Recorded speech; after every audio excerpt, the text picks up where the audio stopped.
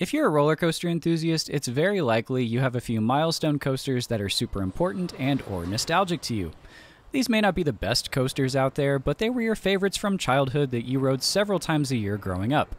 For me, one of those coasters I rode a ton growing up is Mindbender at Six Flags Over Georgia, a 1978 classic Schwarzkopf looper. Compared to the sleek, modern steel coasters of today, Mindbender's nothing super special or iconic. In fact, it's pretty basic as far as looping coasters go, but it still offers a fun, enjoyable ride that I actually find to be pretty subtly brilliant.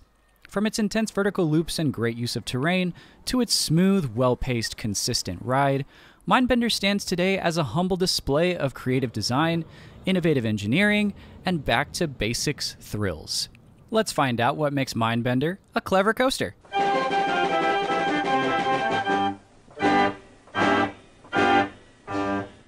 In 1976, Magic Mountain in Valencia, California opened the Great American Revolution.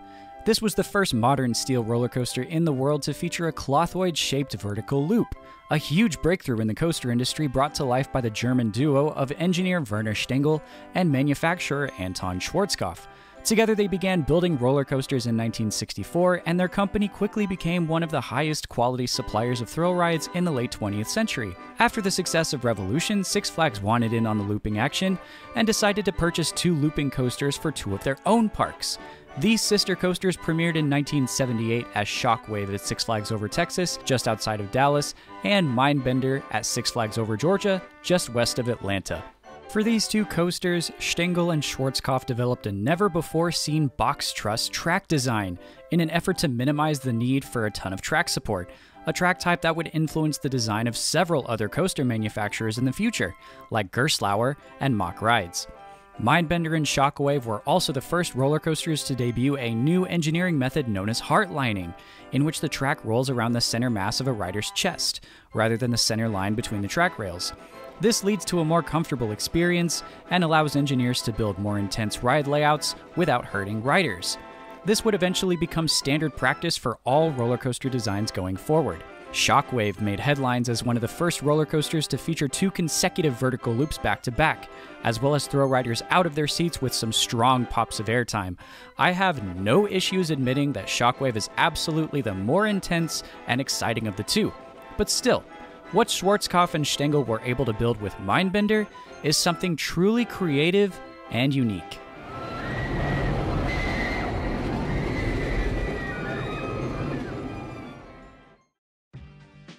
Mindbender opened at Six Flags Over Georgia on March 31st, 1978, as a part of an expansion of the USA section of the park, which was then named Jolly Rogers Island just 2 years later in 1980. Cleverly dubbed the world's first triple looping coaster, the ride includes 2 vertical loops and a diving inclined helix, initially referred to by the park as a horizontal loop. Definitely a stretch, but that's 70s marketing for you. Thanks to Stengel's precise engineering and Schwarzkopf's quality manufacturing, Mindbender became an instant smash hit with the public. The ride was smooth, fast, and powerful, featuring great moments of intense positive Gs, lateral forces, and airtime. Schwarzkopf's wonderfully simple trains featured nothing but a simple lap bar restraint, giving riders plenty of upper body freedom and comfort. Werner Stengel also designed the 3,253 feet of track to take full advantage of the park's hilly terrain, placing the coaster on a hillside and having the track dive into a water-filled ravine twice to maintain high speed until the very end. The park made an effort to keep as many trees as they could, so riders could dart in and out of natural foliage, providing a beautiful organic setting for the coaster to live. Over the years, Mindbender has gone through a few cosmetic changes. Upon debut, the ride donned a monotone silver paint scheme with silver trains that sported rainbow accents down the sides. Sometime in the mid-80s, the track was painted dark brown and the supports a lighter beige, giving the coaster a more rustic look. In 1997, Jolly Rogers Island was transformed into Gotham City, and Mindbender was painted bright green and given a light Riddler theme. The trains were painted black with many small green question marks all over the car bodies. In 2005, the trains were updated with a green accent stripe going down the sides. This is how Mindbender would look all the way through the end of the 2019 season. Finally, in 2021, Mindbender was given its most extensive upgrade yet. The ride was given a small name change to the Riddler Mindbender, a fresh coat of green paint, and a refurbishment of a section of the inclined helix. The park also replaced the control system, all the mechanical components, built a new operator's booth in the station, and provided a brand new set of purple trains designed by B&M. This refurbishment ended up neutering the ride experience a bit, but we'll get to that later. After boarding the train and departing the station, riders pass over the transfer track and straight up into a slow 80-foot lift hill. At the top, riders disengage from the chain and slowly cruise through a steady turn to the right before diving down an 80-foot, gently sloping drop. The train then rushes through its first of two 46-foot diameter vertical loops, slamming riders into their seats with 5 positive Gs. The train then gently rises up and flattens out high above the ride's ravine. Riders in the front row will get a nice pop of floater airtime cresting this hill. At the top, the train hits a left turn that dips and rises again. The train then banks hard left and races toward the ground with fury, hitting its top speed of 50 miles per hour. As the train bottoms out, riders are once again hit with crushing positive Gs before rising back up to where they started. Continuing left, the train crosses over the helix and dives down a straight drop that gives riders in the back row a small pop of airtime. Hitting ground level and headed back up into the trees, the train levels out and curves to the right, as riders in the front once again experience some gentle airtime before being tossed to the left. The train coasts around the turn and lines up for one last straight drop down to the lowest point of the ravine. Riders in the back get thrown out of their seats for the strongest moment of airtime on the coaster, before diving down and rushing through the ride's final 5G vertical loop. The train rises up through a short underground tunnel and crests over a quick pop of airtime before cruising around one last dipping right turn and into the brakes. I first got to ride this roller coaster in the summer of 2000 as a 9-year-old just warming up to larger coasters. Having never ridden a looping coaster before, it took some hard convincing for me to get in line since the idea of going upside down really scared me. I will never forget riding up the lift hill and looking over my shoulder at the first vertical loop, heart pounding, knowing there was no turning back. As soon as we dropped down and sped through that vertical loop, I was hooked. Fast forward to today, and I've probably ridden Mindbender close to 300 times over the past 22 years, and I've picked up on so many little details that make it such an enjoyable coaster. First off, I love the sounds this thing makes. Schwarzkopf coasters have a deep, guttural chugging sound as they roll over track joints.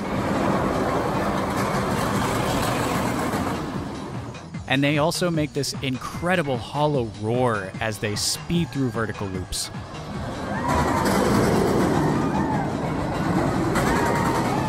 It sounds angry and intimidating, but also exciting.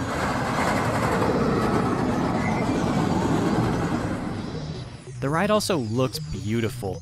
Its bright green structure sits so naturally among the wooded hillside, and the choice of placing the last vertical loop inside the inclined helix over the water is artistic as hell.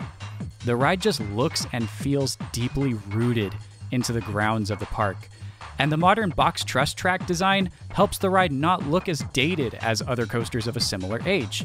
Mindbender's layout is full of subtle and playful choices that are often overlooked, but they add so much character to the ride. I love how the track slightly dips and rises around each turn. It's a fun way to play with the speed, add surprise lateral forces, and build anticipation before the big drops hit. I love the gentle but quick pops of airtime that feel very vintage and playful, and something you only see in older coasters that were limited by the handwritten design methods of the time.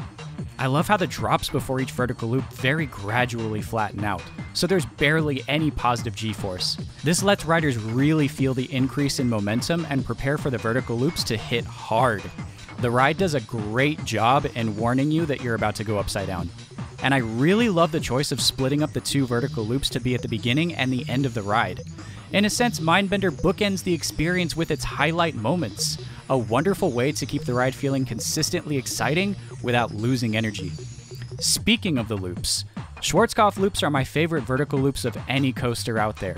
Their clothoid shape is so pleasing to the eye and punches you hard with positive Gs going in and coming out, and allows the train to give a brief moment of hang time at the top.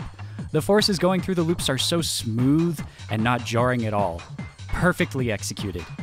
The ride is a masterclass in conserving momentum thanks to its perfect use of uneven topography. Despite the biggest drop on the ride being only 80 feet, the total elevation difference from the top of the lift hill to the bottom of the second vertical loop is 153 feet, but you can barely tell since the first half of the ride is hidden in the trees. What's most remarkable about Mindbender, though, is how closely it follows the rule of threes. There are 3 distinct moments of intense positive Gs,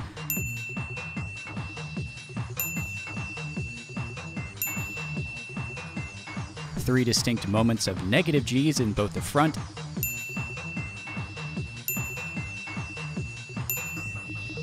and the back of the train,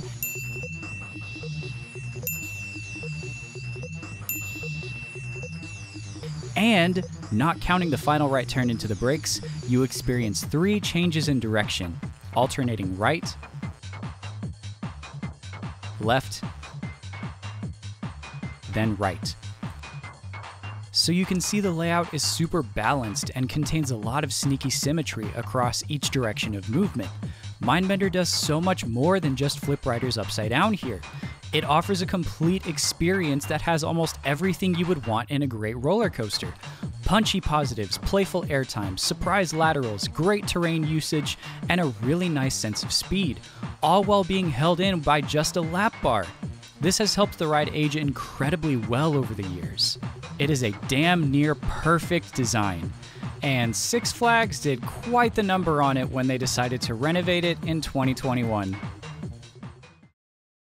After being closed for a lengthy refurbishment delayed for obvious reasons, Mindbender reopened in September of 2021. I didn't get a chance to ride it until March of 2022, but oh boy do I have some thoughts.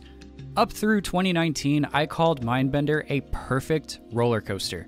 The speed of the beefy 7-car, 28-passenger trains was only lightly controlled, so it powered through the course with so much energy. The loops were extremely intense and the pops of airtime were strong.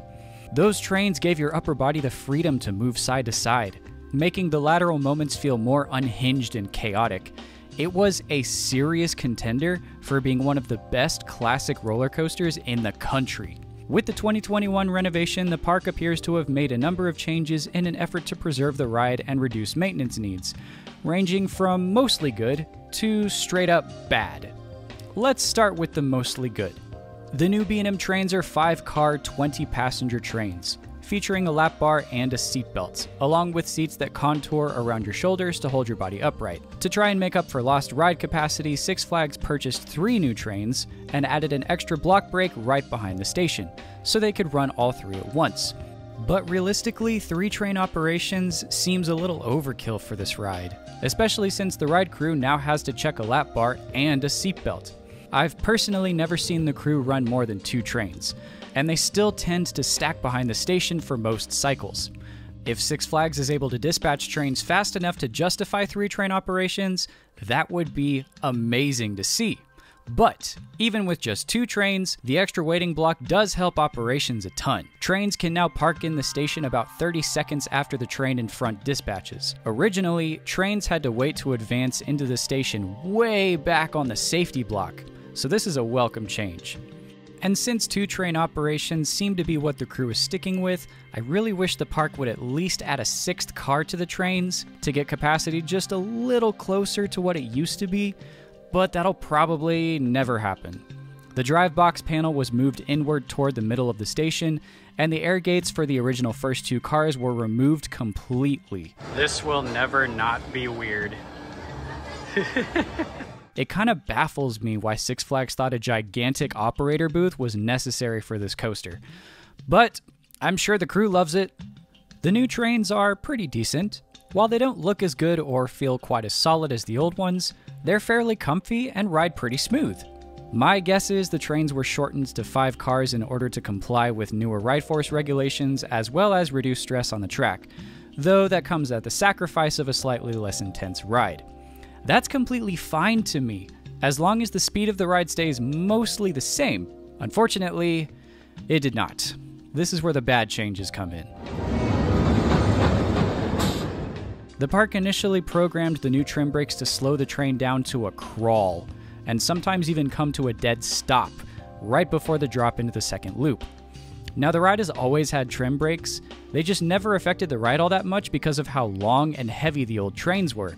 But these new brakes combined with the lighter trains sucked a lot of the raw energy out of the coaster. This is what I experienced on my first post-renovation ride. No airtime or laterals whatsoever. Only semi-decent positive Gs in the loops. At one point, I thought we were gonna valley, we were going so slow. It was not great. Weirdly though, the very next day, the park dialed back the trim brakes. That day, I was getting rides that felt speedy and forceful. The old Mindbender began to emerge again. It still didn't feel quite as intense as it used to with the longer, heavier trains, but as the 2022 season went on, the ride gradually got closer and closer to pre-renovation speeds. By summer, the ride was honestly running fantastic. Then I came back in October, and this time the second trim brake was back to stopping trains. It was on this visit that I noticed how awful the new control system is. It seems to be crazy sensitive and causes super inconsistent ride cycles and a large amount of downtime. The trim brake before the second loop was constantly going back and forth between slowing it down but coasting through and stopping the train completely. The ride would often go down at the most random times. It was super frustrating to watch. I've been told Six Flags did the PLC programming in-house. If that's true, it seems they have a good amount of tweaking to do before they hit solid reliability. It's also really perplexing to me why Six Flags didn't opt for a magnetic braking system if their goal was to modernize the ride. The new friction brakes on the safety block and the waiting block stop the train hard on every single cycle, which jerks everyone forward.